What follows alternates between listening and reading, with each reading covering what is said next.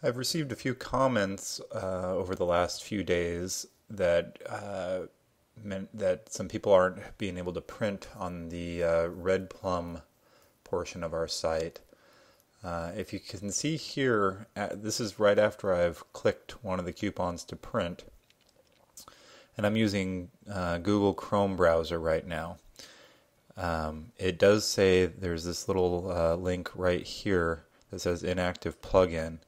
Make sure that you click that, and it'll ask you if you want to install the plugin.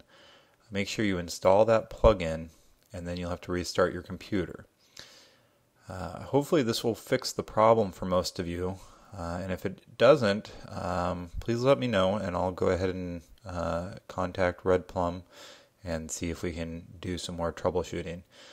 You might also be able to try using a different browser, perhaps Firefox or Chrome, if you're using Internet Explorer, for example, or Safari.